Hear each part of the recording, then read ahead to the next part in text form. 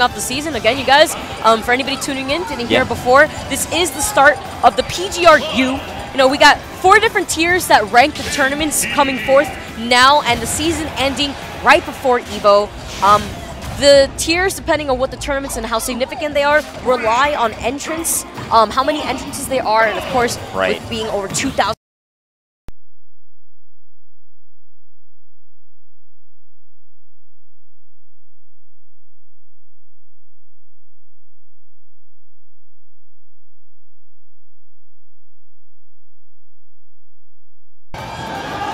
We got Dedede versus Cloud. Almost gets the shield break. Oh my goodness. Yeah, Dedede being insane. They actually nerfed his Gordos in the patch, but obviously since we're playing pre-patched, Gordos still being as strong as they are. Yeah, no, the Gordos are super strong. Yeah, and he's doing the laydown. He's doing the laydown animation. Taking a nap on him. Yeah. I didn't get to see his face, but I wonder if this is the same Atomsk from Melee and other Smash He's games. been around for a while. Right, yeah, the name is very, very familiar. I believe I recognize him from Brawl. From Brawl? Okay. Yeah. Yeah, maybe that's where I'm recognizing him from, too. Yeah, I know he's friends with a lot of tri-state peeps, so I'm not too sure if he's close in that region, but yeah, I definitely have heard of him before. I've seen him play, too. Definitely seen him in other Smash games, for sure. Yeah. And you got Vaughn, of course, trying to space himself out and trying to close out the stock. It could be a little tricky to close out stocks against Dedede as he does. He's a heavyweight, and it is difficult to try to close it out whenever he's got the lead on you. Yeah, does have limit now, which would make it a little bit easier if he lands any of those moves. Oh, doesn't quite get it. 172% though from Dedede. Oh man, every little percent that Dedede gets is so aggravating. Oh, he combos him into it. Okay. 108 extra percent for Dedede. And man, the Gordos are so difficult to deal with. Yeah, it's just literally a huge hitbox. If he actually gets hit by the Gordos right now, I believe he, especially close to the blast roller, he will kill him. But retaliating back, hitting the Gordo back. There you go. That's one way to do it. Oh, and the back again. The back was turned with Dedede, so it couldn't do any shield grab option. You saw that dash attack. That dash attack actually reaching below the ledge a little bit. It can clip people, especially characters. That was. I would say it would have been worth it if he actually got the SD with the KO. Kill, alongside with him. That's quite unfortunate, but nonetheless a great attempt at the same time. Yeah, I think the idea was right, just because the percents were such a big deficit for him. But yeah, as I was mentioning, it could be a little, I don't think Cloud clips the ledge anymore, like his regular recovery, and it could be a little tricky for him to get back onto the stage if he finds himself getting contested, getting hit by the ledge, and it's kind of difficult for Cloud to recover as well, but... It really is, especially with the Gordos. Oh yeah, it is. It's definitely the same Atomsk. Okay, I didn't get a chance to see his face. Yeah, he's definitely been around for a few Smash games. He's been in Melee, been in, I guess, Brawl 2, perhaps. I do remember him from Melee. I believe he's a Puff player in Melee, if I'm remembering this right. But he has been around. I like seeing the Smash veterans come out for Ultimate. Same, man. That's it's refreshing because I know a lot of people you know, either couldn't play Smash or you know they had other priorities and they just had to drop the game, and then going into Ultimate, seeing people like get their fire reignited into competing again. I think that's like literally one of the best things to see, and it's exciting to see that old talent return. Yeah, I mean you might take a break for a couple years and then you're like, whoa, there's a new Smash game out. Yeah, 76 characters. 74 characters? Count me in, and we got some crazy crossovers too in this game. Yeah, we got for sure. Vaughn with the character switch from Cloud to Lucina.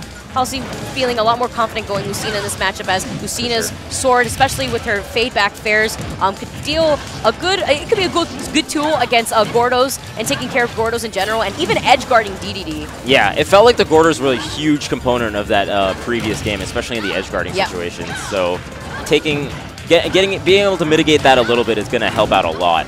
Yeah, most definitely. And Atomsk oh my, that was such a great tech and awareness of that situation right there. Yeah, yeah. Just on the underneath side of Lilat. Okay, nice forward smash. Gets the first kill. Great, great pressure coming from Vaughn. Notice how he almost hit the Gordo back to Atomsk, and I think when Atomsk recognized that, he was really eager to get back into the stage, and Vaughn was able to capitalize and edge guard him. Right, right. I think a lot of it is just like forcing a jump or some kind of situation. Oh, the forward smash almost so much shield pressure. The shield almost broke. He had a full shield too, by the way. Yeah. Okay, forward smash again. Really solid play from this Lucina.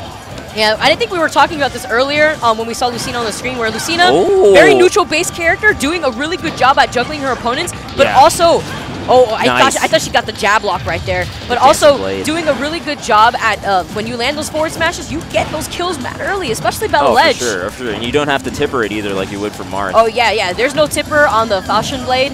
So, no worries on that. You don't have to worry about those consistent tippers that Marth has to deal with. No. Lucina's whole blade is that big hitbox. No sour spot either. Yeah, we'll take it. Okay. Finally gets the first KO. This is looking like a completely different game from that game 1. Yeah, definitely. And this is going to definitely be that switch that Vaughn was looking for, feeling more confident here and getting inhaled, which inhales in this game are actually really good. And oh my god, that was scary. He jumped out of the situation. He's like, nah, dude, you're not going to do this right now. No. Trying to hit the Gordo back with the fair, but Atomsk great spacing on trying to recover with the Gordo. Throwing out the fair to pressure Vaughn more on his shield. Right. Yeah, I really feel like the Gordo play minus when Dedede's off stage is really getting mitigated. He just gets hit back by forward air or back air. Yeah. And then suddenly the pressure is turned around completely. And that's the pressure. I like these empty hops too coming from Vaughn. Trying to mix up to see if he's either going to do rising fair or landing fair. Right. Even fade back neutral air can definitely do it. But that back air coming out specifically so close to the blast zone, definitely going to do it, even if you're a heavy character like Dedede. For sure. And the combo game that Lucina had on Dedede, because Dedede's so big, was actually very solid. Every time like a forward air or an up tilt or a grab happened, it was like 40–50%. Yeah.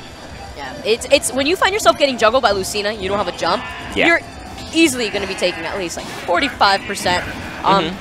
Especially with how big your up tilt is, how much space her up air covers, up air actually being a combo starter for some of her moves, and how to proceed with pressure. Right.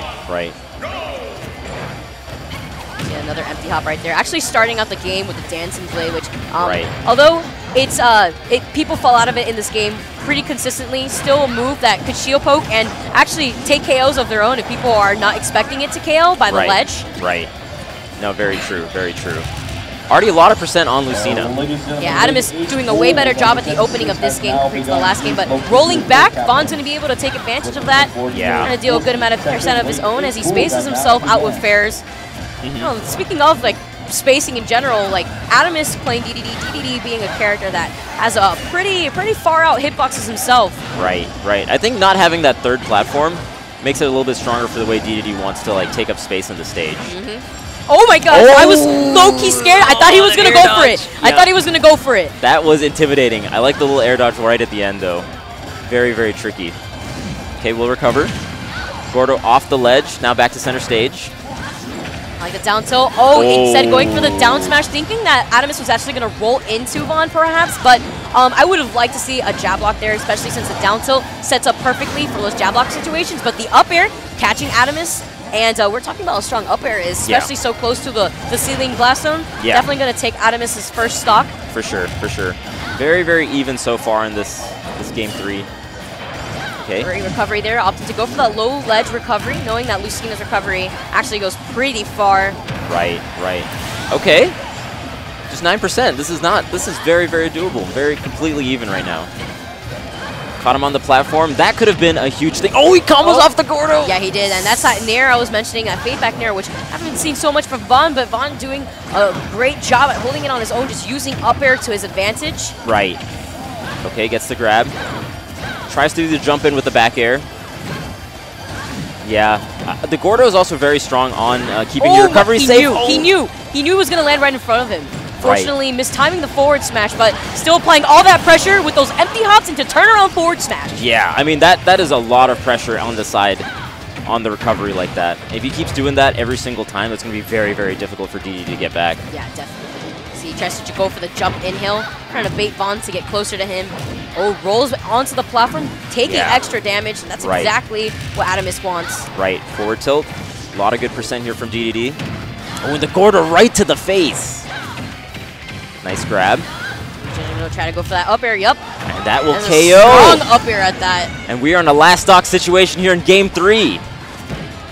What the shield damage on the Gordo. That's the character, man. He does so much shield pressure that it's so scary. And he lives for so long that this is an even right here, even match. That back here dealing so much percent right there, trying to hit the Gordo back, which he does successfully do it, but he trades at in the end of the situation. Right, yeah, both of them getting hit by Gordo there. Okay, back throw.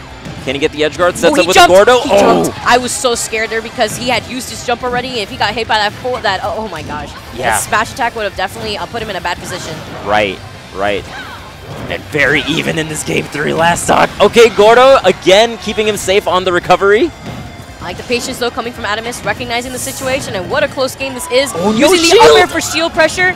And he knows there's no shield. He can shield pressure him right now. I want to see a forward smash. Oh, there's no shield. There's no shield on the Lucina. Although he's going to have to land in the back air, connecting that back air starting from her waist up, and it is such a big hit.